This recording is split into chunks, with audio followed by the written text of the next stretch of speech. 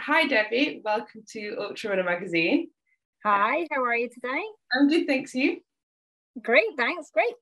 Thanks for joining us today. So let's just jump straight into it. How was Badwater? Oh my goodness, that was quick. It was insane, is probably the only way I could describe it.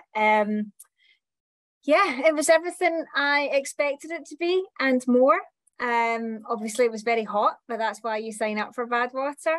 Yeah, it wasn't without its challenges. But now I'm a few weeks down the line, I have forgotten all the bad bits. So I can only say it was an amazing experience and I loved every bit of it. My crew would probably tell you a different story, but yeah, I'm so glad that I got to experience it. I'm so glad that I got to finish it. But yeah, it still feels pretty surreal. Okay. So what separates Badwater to other races you've done in the past? Oh my goodness, there's many different reasons why.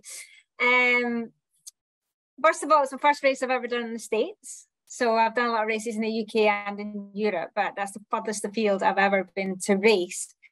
I have done a race in Greece, which was around about mid-30s, and that's probably the hottest that I've ever experienced for race conditions. So yeah, it was by far the most challenging conditions that I've ever had to deal with. And it was challenging because it's not anything I've experienced or anything that I could train in. So it was way out of my comfort zone because it's just a whole new experience for me. It's different because of the way that you work with your crew. It's very much a team event. So you see your crew every mile, 2 miles, whereas I'm used to being quite self-sufficient and out for quite a long time with everything that I need packed on my back. So yeah, probably the heat, the crew makes it like totally different than anything else I've ever experienced. Was there anything you could do to kind of adjust to the heat over here, or did you just go, did you acclimatise at all? Yeah, well, I had to get quite creative because I live in Glasgow, and I think one day we hit the dizzy heights of about 19 degrees. Of course, the heat wave started as soon as we had left, so it'd have been nice to have that, a few weeks of that, but unfortunately I was kind of going on the basis that I wouldn't get any sort of hot weather in the UK or anything close to what I would experience in Death Valley. So I trained in a heat chamber out at one of the local universities. I did a few sessions in there. I spent a lot of time sitting in saunas.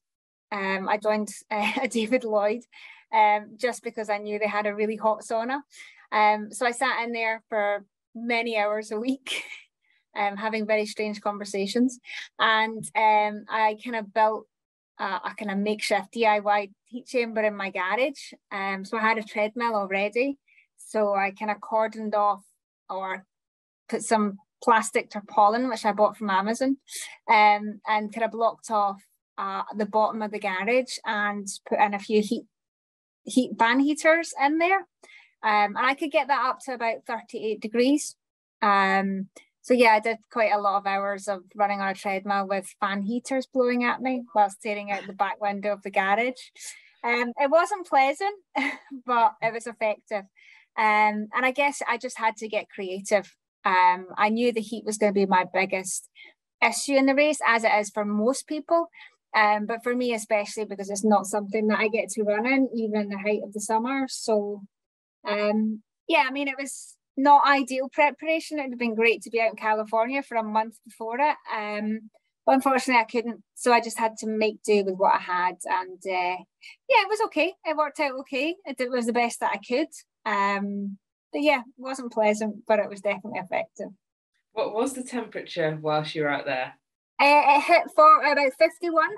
Oh my goodness. Yeah, so in the evening or late in the evening when the race starts, there's one of the first checkpoints, which is Furnace Creek. And that's kind of like the main touristy bit. So it's got like a massive big thermometer and people can get their picture taken with it. So the sun was setting and it was still 47 degrees. So yeah, it doesn't drop very, very low, that's for sure. But there is 3 mountain passes that you go over. So the higher up you go, it does get a little bit more manageable, but manageable in comparison to previously running in 50 degrees, not manageable for a Scottish person. Not like in England or Scotland where you have to put layers on when you get up because it gets really cold. Yeah, it was kind of, it's really nice to have a little bit of fresh air. But there's also quite it's a really hot wind when you're out there as well.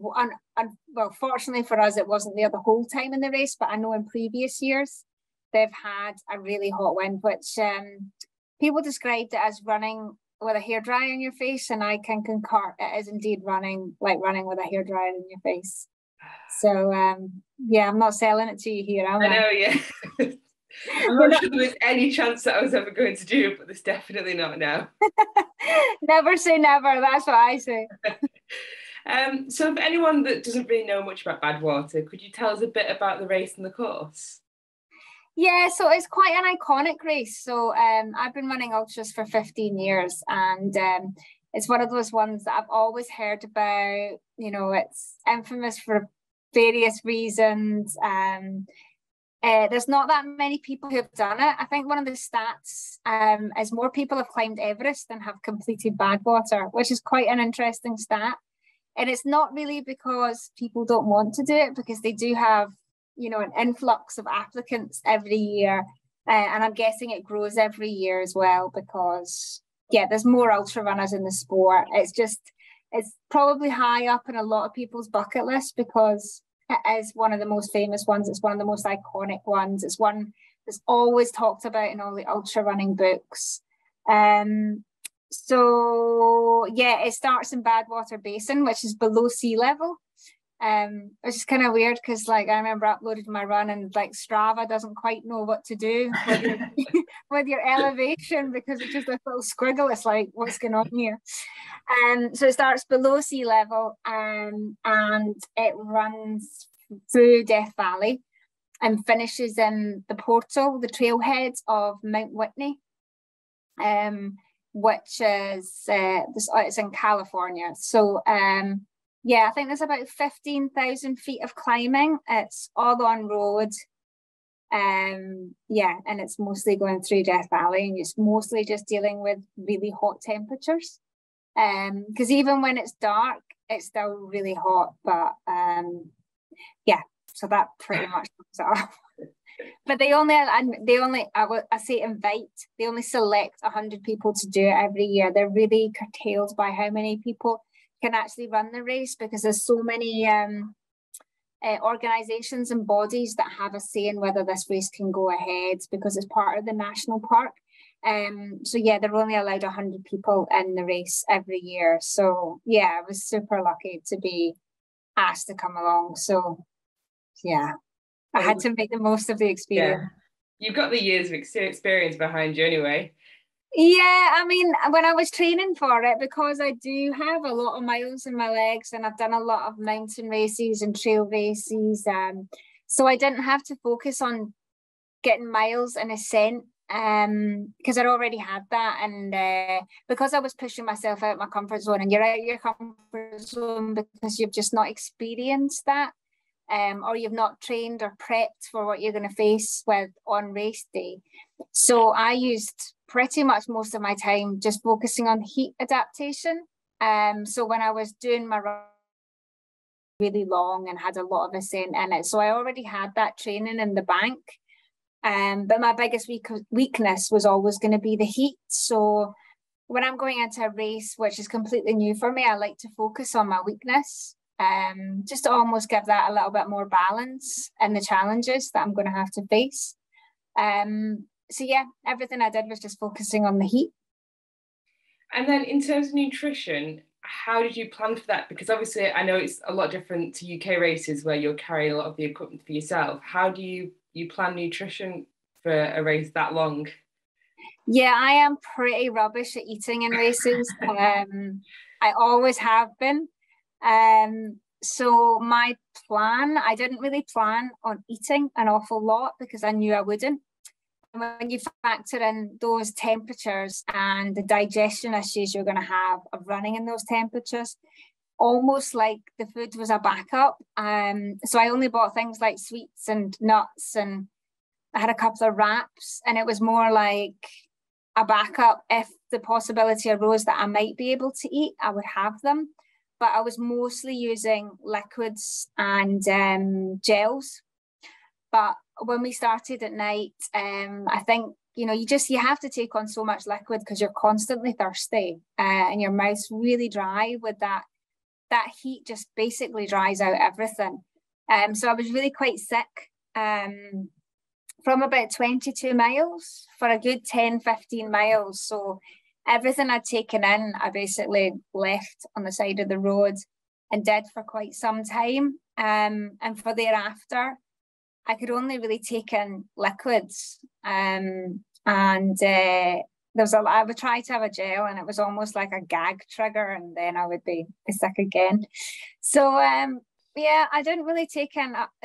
Looking back now, I have literally no idea how I finished that race on what I was consuming, because what I was consuming, what I was uploading, and what was staying in doesn't really.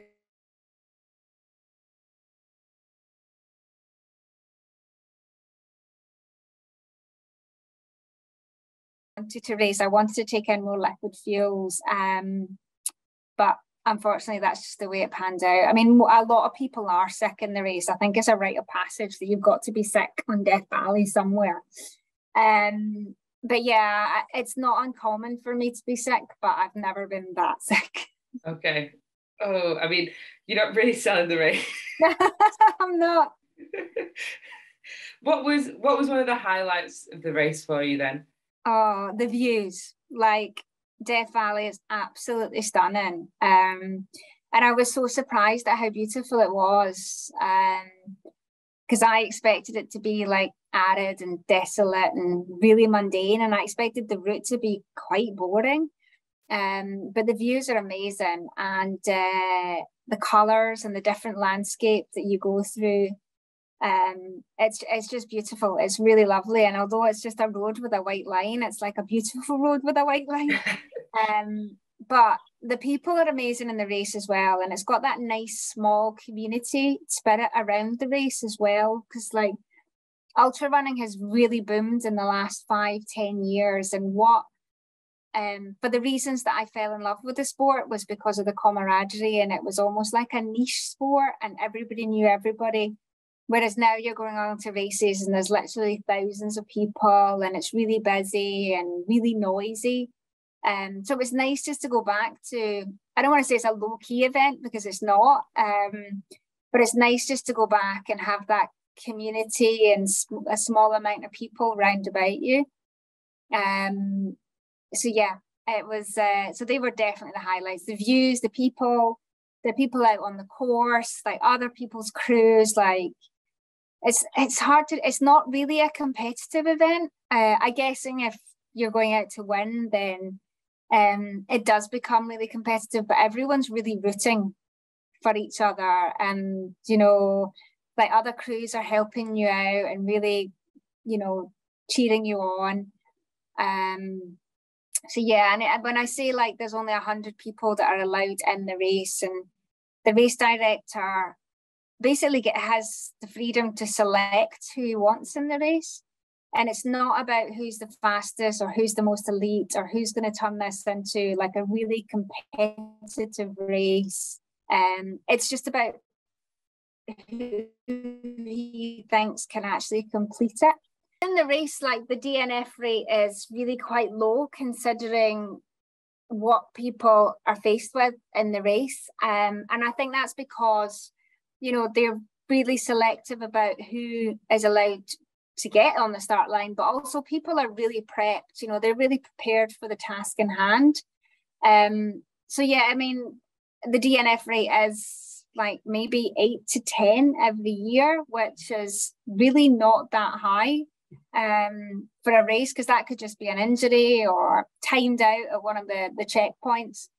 And people are just really prepped for it. So everyone works really hard to get there. And there's a lot of repeat offenders. So there's a lot of people who go back year on year. And I think the more that you do that and the more you experience it, the more you can deal with situations which arise during the race.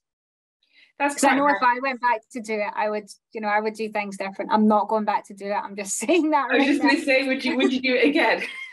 No, I mean, I wouldn't do it again because it was an amazing experience. I'm really glad that I got to do that. But yeah, it's a massive undertaking, and not just for me personally, but also for my family, because like we were all out there for 2 weeks, and it's not the cheapest race to do. I think it's probably cheaper to go up Everest. No, I can't see me going back anytime soon. And it's not because I didn't enjoy it or I didn't love the experience. I did. But yeah, I can't see me at this time going back to do it. But it's a big commitment, isn't it? Like it's huge commitment, and there's so many other things that I want to do, and yeah, I don't think I could drag my husband and my son back out to Death Valley. As much as they loved it, it's hard going. It's hard going for the crew. It's harder for the crew than it is for the runner. So how many people did you have for a crew? I had 4. You're allowed 4 in total. My 13-year-old son was there as well. I wouldn't really count him as crew, but you've got to account for everybody that's in the car. So you're only allowed 1 support car and 4 crew members at any point. So I had my husband, Marco, who's obviously crewed for me many times, my friend Susie, and then there was a local chap who was looking for a runner to help. That's another thing about the community, like people are desperate to crew on the race. A lot of people want to crew because it gets them earn their stripes so that they can enter for years after, but James just really wanted to come out and help out at the race. So I had those 3 and they got on so well and they had a great time, so they were just amazing from start to finish. It's quite nice because I think quite a lot of races these days pride themselves on high DNF rates and being like a really tough challenge, and obviously it's a really tough challenge, but it sounds like it's more important that everyone has a nice time and is prepared for the race as opposed to just it being the hardest race ever.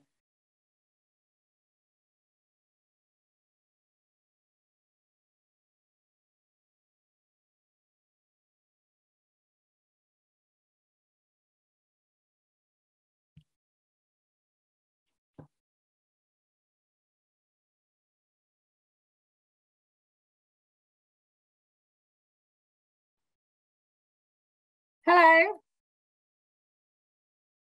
You're on mute. Hello. Hi. We're not having a good time here, are we? I don't know what's happened then. Let's try that again.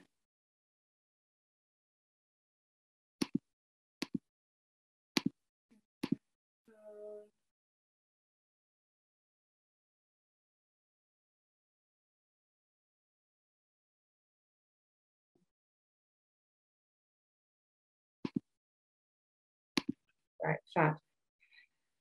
We're back. So I think you were saying something about races priding themselves on their DNF rates. Yeah, I was just saying that a lot of races like to show the toughest race around and have high DNF rates. And even though this is obviously a really hard race, it seems to be more about having races that are prepared for it and like enjoying the community spirit, which is nice. Yeah, so I'm not really into this, everyone calling themselves the toughest and the world's most hard race and all that. But the Badwater does call itself the world's toughest race, and I can confirm it is probably one of the world's toughest races. But it's all relative, really. You know, it was really tough for me because the conditions were just so far removed from anything that I've ever trained or ran in. But maybe if you took some of those Californians and stuck them on the spine in January, then they might have the same issues that I had out in Death Valley. But yeah, there's a lot. I hear what you're saying. There is a lot of races that almost use that as their marketing tool, you know, like the DNF rate or the success rate. And it's almost like a badge of honor saying, you know, 60% DNF, because yeah, I think it does attract people to that race, the DNFs, because people do like to challenge themselves. And I do like races that have quite a low success rate. I'm quite attracted and motivated to races like that. I'm quite, I like races that scare me. I like doing things that give me the fear, mainly because it makes me prep for it as well. And I like going away and doing my homework. And it was nice doing something like Badwater because I have been running for like 20 years. And it meant that I did have to go and do my homework. And, you know, I watched a lot of YouTube videos and read blogs and race reports, loads of reports on heat training. I had a ring binder folder. That's how serious I was taking my preparation. Just packed with stuff that I'd printed and clips about Badwater, Death Valley, about the route, about heat acclimatization. And so it was actually nice to go back and do some homework and not just have to focus on churning out miles. And there's just so much prep that goes into races like this, and that's what I'm saying. Yeah. It's not just about running, is it? No, and because I hadn't really been there, I almost had to learn it all remotely. So it wasn't like I could just go out and do a recce in the course and understand various sections, you know. So I had to do it all virtually. But when we got there, we stayed in Vegas from the Tuesday and then drove out to Death Valley on the Saturday. So we actually drove the whole length of the course on the way to Lone Pine, which is where all the race registration is, and then just did a short loop up to Mount Whitney and back. So it was really nice to actually see the course in the car with air conditioning.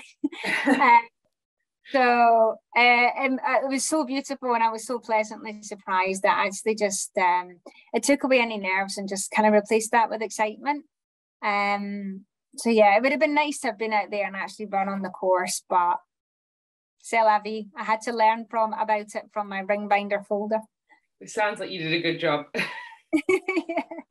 Yeah.